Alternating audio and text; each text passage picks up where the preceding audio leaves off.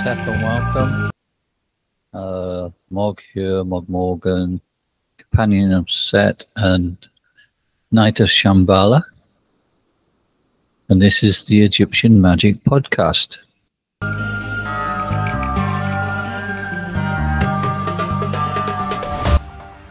So for this episode, I'm focusing on the topic of Horus, who is the god associated with this lunar month in the ritual year that we follow.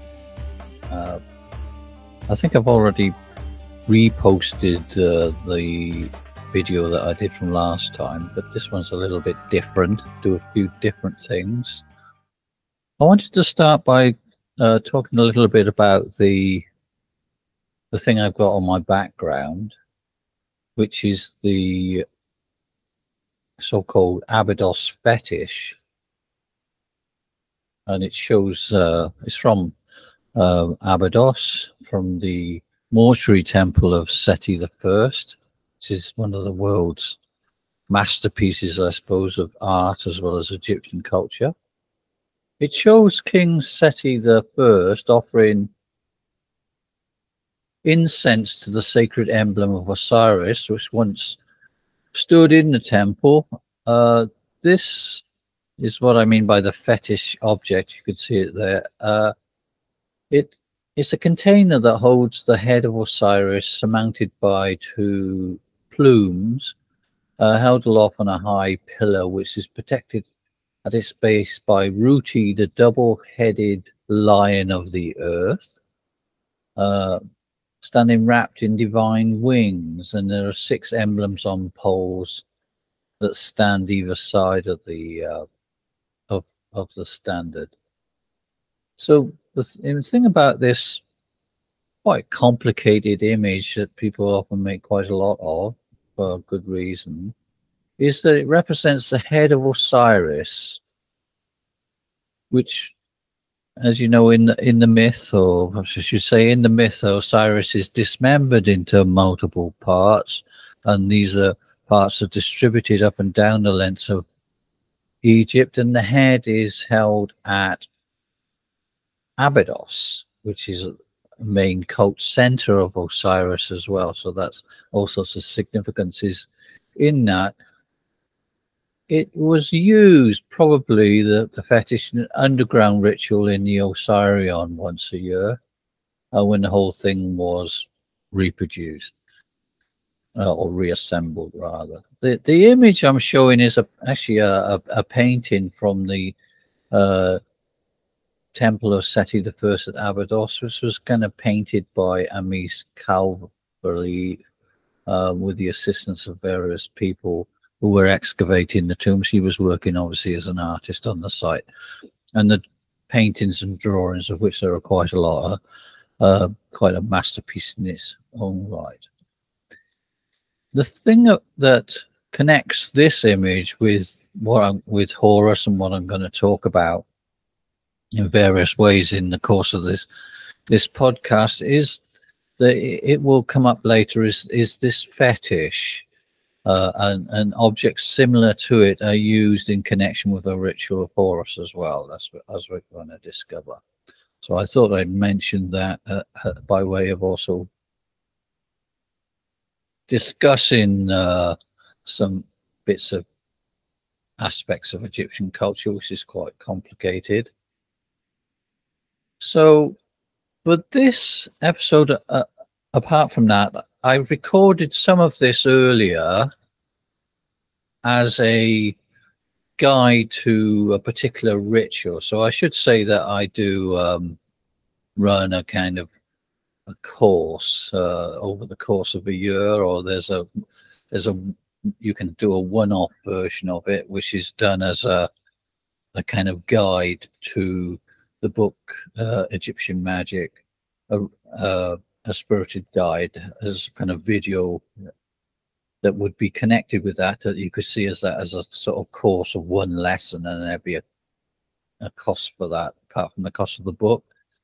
But I also do follow the sequence. So the book itself has this sequence of 12 and 13 different rituals, and I do a taught version of that, in which rather than talking in the generalities, I kind of talk about the kind of actual nuts and bolts of the rituals that we do and that we create based on ancient sources for each of those months. And I have various approaches to that and guides to that. So perhaps I thought it might be interesting, as there's a sort of overlaps a number of different issues, that the kind of way I approach it, the sort of analysis and guidance to the ritual practice that I give in each of these classes. I actually made what happens is that I produce a kind of a lecture, or a phase lecture of about 2 parts, which goes into the construction of a particular ritual. This time round, I ended up doing 3 parts, and the third part of which I thought I could, as it kind of edged off, I thought it would be interesting to share that with you. So that's the explanation for the kind of unusual format of it. It is explaining after the fact certain aspects of how you accomplish the ritual to Horus that's been given, which is based on a ritual, a lamp ritual from the PGM, the so-called PGM, or the magical papyri. I'll move it to one side now so you can see the fetish part that I mentioned. That's just behind me there. It's quite a complex, beautiful image. I'll have to move back because the microphone. Okay, so that's what I'm going to do. I'm going to play you the episode that I already made, and I'm going to so I flipped the image there the other way. It was for some reason the program I used had it the wrong way around. Anyway, now I've got the actual fetish showing to my on my shoulder, and you can see it there as described, a kind of pillar with various figures around it. So it's a giant fetish with this kind of cover on top of it, and the plumes on top of that, and underneath that, because quite a taboo theme and an object would be the head of Osiris in some form or other, or envisages that perhaps another type of object. And this would be taken into the Osirian and used in ritual. And there is a kind of connection between this image and the ritual of Horus that, as I say, we explored in a couple of different films, and in the little film that I'm gonna show in the ritual. It actually kind of plays quite a part, really. Let's say we in the ritual and in the month, we were exploring the mysteries of lamp magic, or magic to do with lights, and this is kind of a rich tapestry of the ancient Egyptian tradition. The god Horus emerges in numerous forms, each offering unique insights into the realm of magic. We dealt with Horus the Elder and Horus the Younger. These were divine entities which had different parentage in terms of the different tradition and characteristics, and each have special things to teach to magic. The ritual that we explored and we developed for this month is to do with using the lamp as a gateway to ancient magic, culminating on the full moon, which is another kind of lamp in a way, but specifically the use of a lamp, which I show in the little film that I'm going to sort of add at the end of this. It's often overlooked, the significance of this sort of magic in the ancient world. It far surpasses any sort of utilitarian function that of merely providing light. The actual lamps themselves have a kind of very special ritual function and come up in all sorts of rituals, not just in Egypt, all over the kind of Near East. The rituals of the lamp as something that that occurs again and again. It's for illumination beyond the mundane world. Although it starts from that, we uncover fascinating connections between lamps and a thing known as the Festival of Lights, which, as I say, was celebrated in various forms throughout the Egyptian world and beyond. As I say, not just for illuminations, this is of spiritual significance, closely related to deities, obviously Osiris and Isis being the most famous, but as we'll see, also Horus. The rituals in the Greek magical papyri, the lamp magic, or there's quite a lot of them. It's almost like a whole book devoted to them within the collection. So you could say they're central stage, offering practitioners a glimpse from the classical world into some very, very old magical practices, as long as people have had lights. I guess that they've kind of been using them in their magic. As I say, with the Festival of Lights, had a profound symbolic meaning and transcended the physical realm and gave people access to spiritual truths. The lamps are also channels of energy. You'll find this in Egyptian religion and magic, were more than just simple sources of light. They were channels. Horus is personified in the lamp's flickering flame, and in which, if you think about it, the relationship between certain elements and certain parts of the body, the flame is sort of as being particularly associated with vision. And therefore Horus being as the eye, obviously one of the more famous personifications of Horus is as the eye. And the eye, if you think about it, is a kind of like a lamp. It's thought of as having a flame within it that shines out. And therefore it symbolizes enlightenment, the word literally, and protection on the journey through the underworld. And the left eye of Horus is especially associated with the moon. So you've got this association between lights and the lunar cycle as well. And for guiding the departed, the deceased, lamps were used widely in funeral practices and in domestic practices. And with this, again, what came up in the discussion of the ritual that I'm going to share with you. As I say, it's a personification. The light itself, or the lamp, is a personification of the eye of Horus, and it holds immense symbolic power, offering guidance and protection to the deceased on their voyage to the realm of the underworld, which is ruled by the god Osiris. So any rituals to do with funeral practices were often involved lamps, and this was something we sort of discovered in the course of doing the research for this ritual.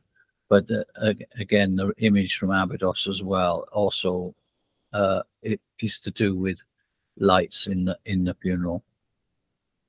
Obviously, you need to see where you're going if you're going to safely get through the underworld, and that's obvious. In ancient Egypt, the presentation of lamps is akin to the modern use of candles. It bridges the gap between the earthly and the divine realm. And that was something, again, that can occur to us and finish all of the that this is an ancient example of something that's very popular in the magical world, which is candle magic. And surprisingly, candle magic, even as a candle, because we're talking about lamps, but there's this thing about candle magic as well, which it seems to overlap with. That kind of goes back, you know, way back within the Egyptian tradition. And so even the magical papyri we often look at were written in the Roman era, more or less, you know, to give yourself a little bit of orientation. But the rituals are sort of miniaturized Egyptian rituals that then you can trace them back thousands of years within the Egyptian culture, which existed an awful long time. So it's a luminous legacy that continues to flicker across time and space. And through the lens of our Egyptian magic tradition, we gain insight into this whole significance. As we learned a lot. The ritual was there to teach us things, but even just exploring and preparing for the ritual, it brought up all sorts of insights, including the fact that candle magic is very, very old type of magic, used in divinatory spells to rituals invoking the wisdom of Horus, which is what we did. These ancient practices offer modern seekers a bridge to the mystical world of antiquity. So there is a way in, you know, there's this something about the use of the light, and not just from the Roman back to the ancient Egyptian, the very ancient Egyptian, but also forward into the medieval period where lamps and candle magic and some other surprising things that come up in the film seem to sort of resonate. So that's by way of say, I wanted to share it with you. As I say, I thought I had to kind of introduce it again, really, so you understand that this was initially designed as a postscript, as a discussion of some of the practicalities of putting this ritual together. So I talk initially about how you have to have certain objects, and if you don't have the objects, then there's always a workaround for that within the Egyptian tradition, which is very interesting. I talk a little bit about that, and then I go on to the lamps and you know, show the example of the lamp that I hit upon to use, and something about the actual confirmation of this lamp rules made another very interesting connection that we hadn't thought of before. Okay, so that's my introduction. And I say that I'm going to show a short piece that was made for, well, not 30-minute piece that was made for the course on Egyptian magic, that details of which you'll find on the Mandrake website and on YouTube, and that's a special private course. And there's quite a lot of just public videos connecting with this that I've also put on the channel and in the notes and whatever. So do please check that out. And while I'm here, just the last thing, I'll remind you that if you want to meet some of these magical people, including myself in the flesh, and where we will workshop some of the techniques that are featured in various films, then there is an opportunity to do that at the Thelemic Symposium, which is coming up in September, in just under 5 months' time now, in Oxford, which is a very nice place to visit. And we've got a whole program of very, very interesting practitioners and historians and performers to do a mixed day of, you know, talking head type knowledge, explanation, practical demonstrations, and participation and entertainment. So do please come.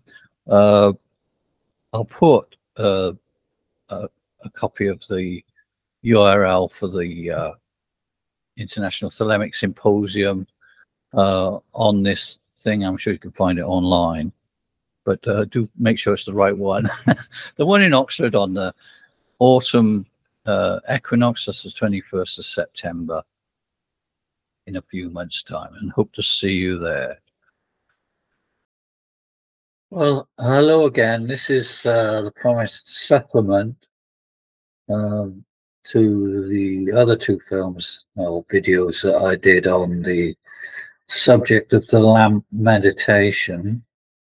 And looking at them again, I could see you might want to, I might suggest changing the order. Maybe it would be better if what I'm going to say now was you knew it before you kind of went through, especially the second videos that I put up, which go through the ritual itself, because perhaps the way I read it or discussed it was not that it's misleading, but perhaps there was other information that you might need. to get the sort of context of all of that.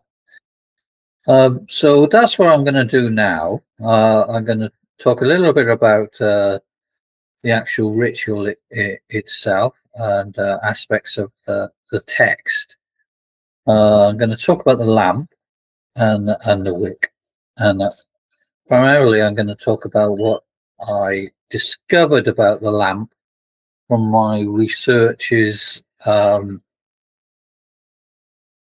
in the library on Friday, where I was able to kind of track down this article on a sample of the lamp that was used in Egypt. Anyway, I'll start with that. So the firstly, then, so to go back to the way I did the ritual, as I was reading the long words of the ritual itself, the kind of strange thing, or the 12 way of looking at things about Egyptian ritual texts, especially those of the late period, would be that obviously, as people did the ritual, any ritual has a sort of set of instructions, and the instructions, we would normally separate the instructional bit from the ritual itself, but it's not always obvious that the Egyptians did that. As they kind of worked with the ritual and copied it out and reflected upon it, they kind of incorporate the instructions into the ritual itself. Now, there are kind of various ways of looking at that, that it could be a sort of a mistake, or the person making the copy of the ritual didn't really understand what they were copying. So, for instance, you have these objects, magical objects, in which it says things like make the object, make the statue, I don't know, a cubit high. And that instruction, make the statue a cubit high, will actually be on the box, or be written on the box. So that could be a mistake, but I don't think it is a mistake. I think the way the image magic system works is that the saying of the image, the saying of the instructions, is part of the ritual itself. And that's because often, if you've got to have a particular substance or for a ritual within the Egyptian worldview, so you might say, "Oh, get a loaf of bread," but there's this idea that just saying the name loaf of bread is sort of calls to mind the image of it. So it's quite an interesting way of looking at things. And of course, sometimes you could do a thing called a voice offering, which is you just say it. You don't actually have to do the offering. You just have to say, just make the words, and that's in itself is a kind of offering. So there's an element of that in the ritual, I think. So when I was going through it, and there was a long section in which in brackets, essentially, when you look at the ritual in the text, it says say it twice. That is actually written in the ancient text. It will say Lord of so and so. I haven't got the text in front of me now. Say it twice. So when I'm reading it as if it is an invocation.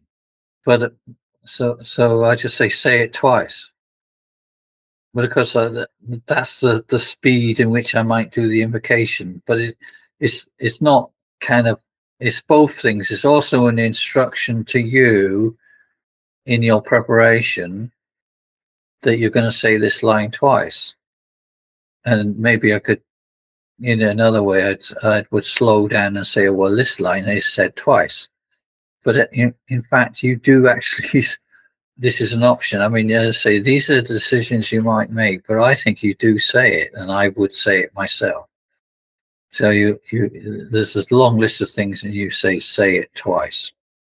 Now, of course, it is possible to rewrite the ritual and just put each line in twice so that they are physically repeated. And that's an option as well. But in my particular way through this ritual, I'm not going to do that. I'm just going to say it twice. But I may, in the moment, end up saying it twice as well. You never know. Sometimes when you actually do these rituals, you have to kind of, you get into it and you allow your intuition and emotion to kind of take over a little bit. And sometimes a really good ritual, you do make a lot of mistakes in it, because you become. I remember kind of doing these rituals with people, and people always used to say, "So and so, he always gets so emotional in the things," then he just has to get on with it, really. So, we accepted that. That's the way he did it, which might mean that he might kind of not do every single line, because he was just really getting into it. He was kind of improvising, so that's kind of quite good. Okay, so I just wanted to say that. So when I go through the ritual, if you play this again, if you play the second film again of my kind of going through the ritual, it's not which is a mixture of explanation but also the way I might do it, then bear in mind that this idea that sometimes I'm repeating the instructions, and I'm not consistent. Nobody is ever consistent. Being consistent in these things is, it's difficult once you get into it, when it's kind of got a flow. And I think as the number of rituals get repeated, they accumulate more and more instructions. And if you look at the original text of these things, you'll find that the instructions are not, it says insert these. You would just you can see there's an actual process at work there that we're following. And this is you read a book that I read ages ago, Starhawk's book, The Spiral Dance. He talks about these rituals that they create, and then each year they repeat them and they add a bit more and they change things around, and that thing. Okay, so I just wanted to say that. It was also suggested to me that by someone who looked through from feedback from people who'd looked at that particular lesson, that I should take the background off for that if I was going to show you an object. So that's why I've done that this time. I quite like the background because in a way that's part of the magical techniques that I've been researching, is that you should have copies of books around you, especially Egyptian books if it's an Egyptian ritual. And that's my kind of homage, if you like, to the Egyptian magical books and what's called the primary corpus, the primary collection of texts that the Egyptian magicians had to physically surround themselves with. So I just have that picture at the back of me, but I thought this time I wouldn't. So again, in the ritual, it there are all sorts of instructions, and I say with any of these rituals, you do have to decide beforehand which bits you can do and which bits are not really going to be practical, and that you might have to just accomplish, as I say, as a voice offering, just by saying it rather than actually having the physical thing, and that works, and that's quite an interesting, as I say, aspect of Egyptian magic. Yeah, I tried to show you was the lamp that I'm actually going to use when I do the ritual in a couple of days' time, and maybe that wasn't very clear. So I've got this kind of quite, I don't know how it came into my possession, but it's quite a beautiful kind of Arabic lamp. I think, given that this is a kind of core of Egyptian ritual, it's a piece of equipment that you might sort out for yourself long term. I'll be on the lookout for something, because it's obviously one of these important things. The thing about, so this light lamp casts rather interesting shadows and highlights when it's lit. Because I haven't lit it yet. The thing I like about the lamp, which I just, it fits it is the size of it. I kind of thought it's about the size of a cult statue that you might actually have on your altar. You know, it could be, which is one of the stipulations of the ritual instruction as well, that the lamp should not just be a functional thing for light; it should sort of be the shape of a god. You see this if you go to a Catholic shop that sells candles and stuff. If you're lucky, that we did this at the weekend, in fact, where they sell a lot of very useful ritual equipment and very good collection of candles and lights, but they also have a good collection of statues of saints and whatever that you could use. You could modify them in some way, and they do have some statues which are statues that you can actually put a light inside. So this is, which is actually quite an ancient idea, because this is the Egyptian thing too. They have statues in which a light could be put inside it. But the other interesting aspect of this, which I'll go into a little bit more in a minute, is about the size of a human head,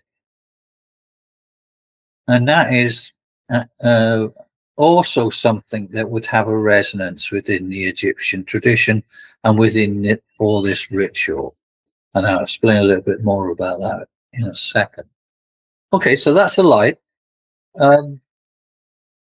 In the ritual instructions that hopefully you'll revise, it refers to a wick, and the floating wick type of lamp is actually quite an important type of lamp within the Egyptian tradition, and they invented the floating wick, a wick floating in oil.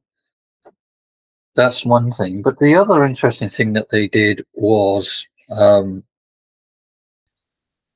okay, so I was talking about the lamp that we're going to use for the ritual, and I showed you the lamp. So have another look.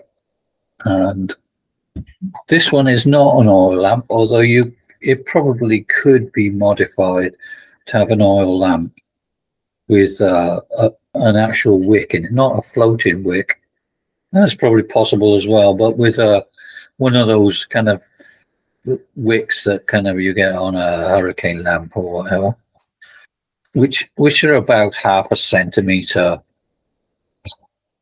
in width. Which, if you wanted to follow that instruction, particular instruction of writing the invocation, writing one of the words of power on a wick in using a special type of ink, so it could be done. If you use a new wick, you could write it on there before you stick it in the oil, probably the best thing, and that would work. But and then you'll be getting even closer to the original instructions. But realistically, I know that what I'm going to do is use a candle, and as I say, I've got this.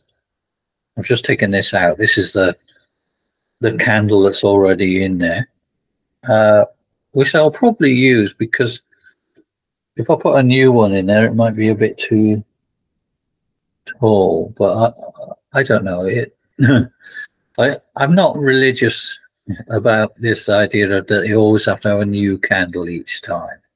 In fact, we have some candles on the altars here that last quite a long time, so we tend to light them and blow them out again, and whatever. You just have to be practical about it.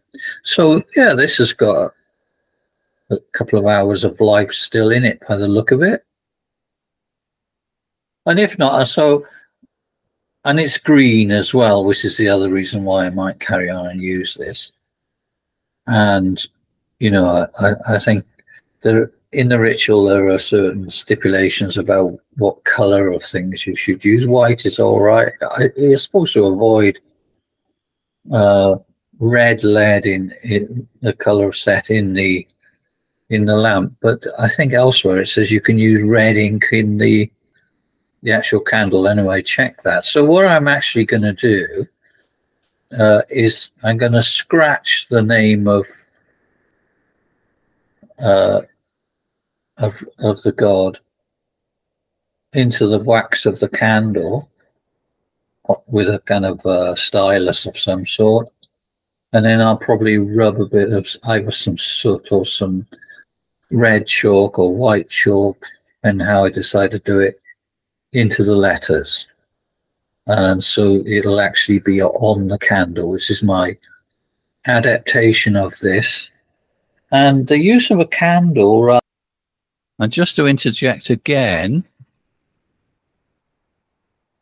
in the film that you've just been listened to, I talk about making the images or the main name of power from a ritual, and placing that onto the candle in an act of candle magic, which is then put inside the lamp, which we sort of discussed in some detail.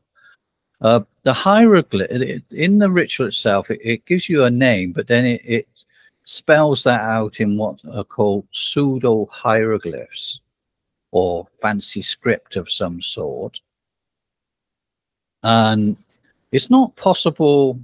This is another interesting aspect of Egyptian magic that we've kind of elucidated, that these are actual hieroglyphs from the Egyptian tradition, but at the time in which they were made, or in the Roman era, the knowledge of actually how you kind of pronounce these things was not known. So they weren't necessarily spelling out the name of power, but they were put in 5 symbols that somehow kind of relate to the overall ritual. And the symbols are quite straightforward and to do, unlike a lot. Well, the hieroglyphs are not too bad if you know what they are, but you could work this out for yourself, and it was suggesting that's what people did. And the images in hieroglyphic form that you marked on the candle were basically a loaf of bread, which is an offering thing, really, like a French loaf essentially, but it makes the hieroglyph Hotep, which means offering. So there you go. That's interesting too. A hieroglyph of the eye, specifically the eye of Horus. So a little emblem of the eye in one form or another, either a simple form, or you can do the more complicated eye of Horus, with a little bit of practice. In the image of the scarab, which is to do with becoming and rebirth and all the rest, was again, and the sun rising, which again is like a light, a lamp. The image of just an X, we would call it an X, and that's quite likely that is a kind of simplified form of the hieroglyph of 2 arrows crossed to make an X, which brings to mind the goddess Neith, whose emblem is of 2 crossed arrows, and she also has a connection with this particular ritual. So that's probably why that's there. And the final image is the image of basically Set in the form of a dog sitting down with his tail up in the air. And this was another mystery that was strange for a ritual that's often connected, supposed to be the personification of Horus and Osiris to some extent, that the name of Set is repeated several times in the ritual and is actually marked onto the lamp itself. And there are various explanations of why that is, and that's not unusual either. That's obviously an important part of the ritual, because judging by the fact that it occurs in several other contexts. So there you go. There's your 5 signs that you can, use in hieroglyphs. You can't translate that as an Egyptian word. It doesn't quite work linguistically, but as signs, as pure symbols, it certainly makes a lot of sense. Other than a lamp, is strangely enough also sanctified, for want of a better word, verified by the older version of the ritual that I found, strangely enough. So I'll, as I say, I hope that's clear. So there's my lamp. Can't put the candle back inside. I'm going to mark the candle at some point with one of the main names of God, the first one, or of the divine force that is going to be used in this ritual. And as I say, this lamp has added facility. It's cast quite a lot of things where I can also open the aperture at the front and shine it onto the north wall, I think, where we want the images to appear. I'll probably do a bit of experimenting to get the kind of right effect for this ritual. So I may well update you on how I did it in the other end. But it's a good idea for you to kind of make your own experiments with this sort of technique, and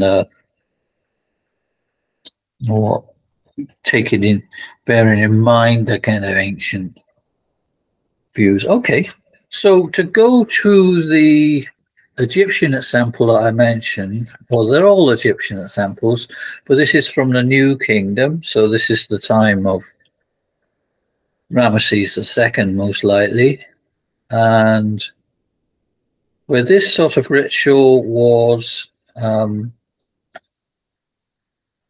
there's an example of it, lots of examples of it, in fact. What I'll have to do is I'll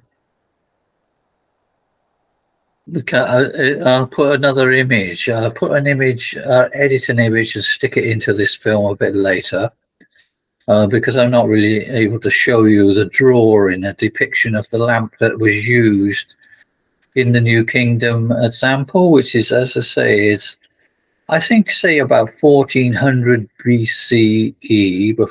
So that's, what's that, about 3,500 years ago. This ritual was being performed in the tombs, this example, but in people's houses.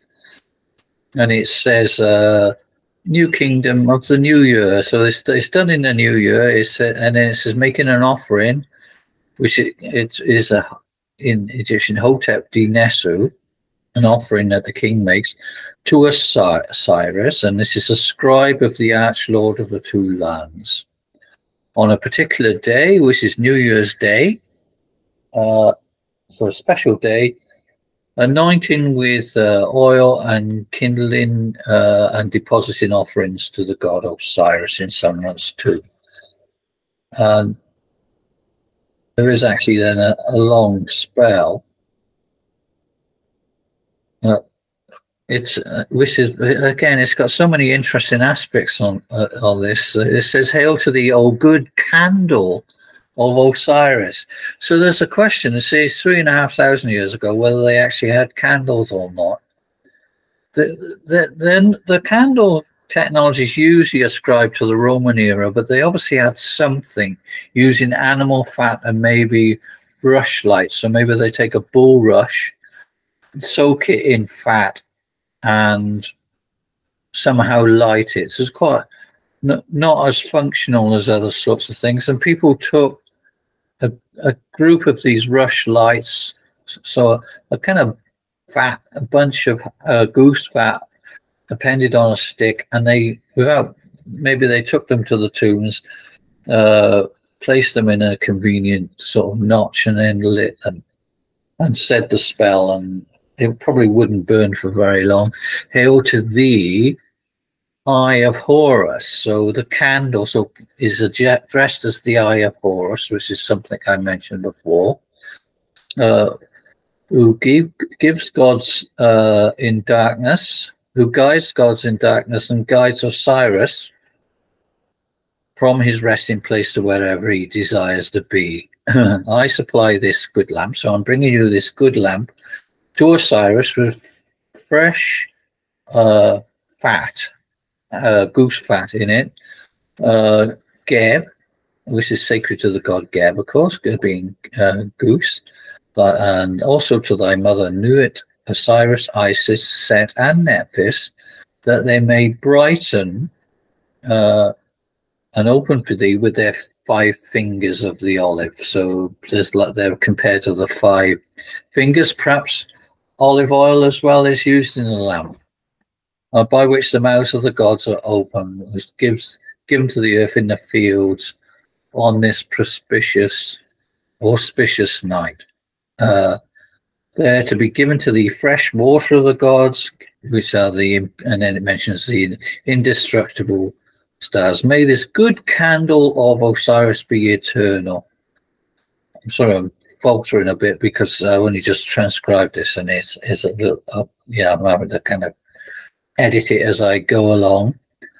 So again, the candle of Osiris to thrive as atom thrives. May this good candle light your way as Thoth as well. May this good lamp of Osiris Thoth thrive in the day boat and the night boats. May you never fail or ever be destroyed. The twice pure Osiris is open to thee. The earth is open to thee. The roads in the necropolis are open to thee. And may you stroll with the lords of eternity, who will give you water, bread, beer, milk, and all these other good things.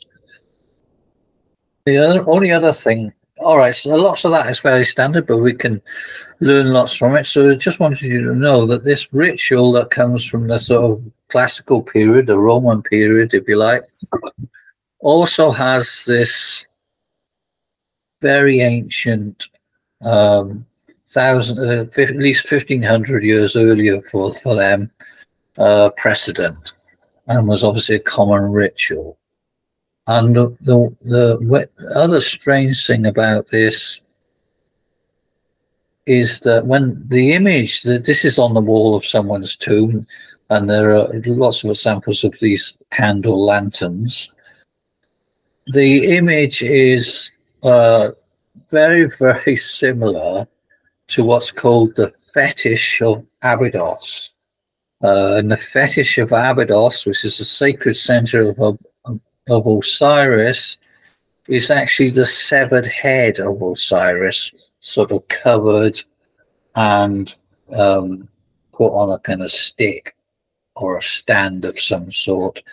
Thus, the idea that the lamp is like a head in some way. So the image is of the head of Osiris, and that has resonances down the centuries as well, because you often hear about magicians in the medieval period and other periods having some sort of mechanical head, and I think this is what it must be referring to, the mechanical head of Osiris, which is depicted in medieval things. And as I say, it can be opened to allow the eye of Horus, whose function is to look for his father and to shine light in the darkness. It's one of the important functions of Hathor, which is why of Horus rather, why I'd link this particular technique with the month associated with the god Horus, which is what we're in now.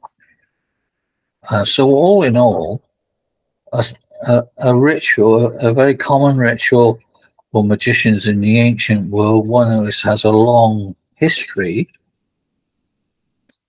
and brings up all sorts of important sort of psychological and magical things, and is used to, because there's this mysterious process. One of the things that, again, of Horus is this mysterious process of the transfer of energy from one entity, his father, to Horus. Horus becomes Osiris, Osiris becomes Horus. This is one of the mysteries and whatever that we're reflecting upon and that we might ask. So it's a trance induction technique. It's a technique that is supposed to impinge upon your dreams and bring to mind dreams is associated with a kind of assuming a death posture as well. So all in all, I mean, I'm not saying you can bring all of those things to mind, but you're making a start. This is from quite a simple technique. An awful lot of Egyptian theology and philosophy is brought together. So do please have another look at the ritual, and so you're going to have to make decisions and work out how much of this and how you approach. But certainly, just as with all Egyptian things, even just thinking about it and saying it is a form of performance. This is very interesting in its own right. Okay, thank you for listening again, and good luck with that. If you're wondering what all this thunder, footsteps thundering around the room at various points as I speak, it's Gia, who's the kind of Siamese puss who always gets very excited when things are happening. Or things are moved around. So I moved the computer where she's used to being in one place. So she's having a bit of a crazy half hour. Seems appropriate, really. Okay. Send empty.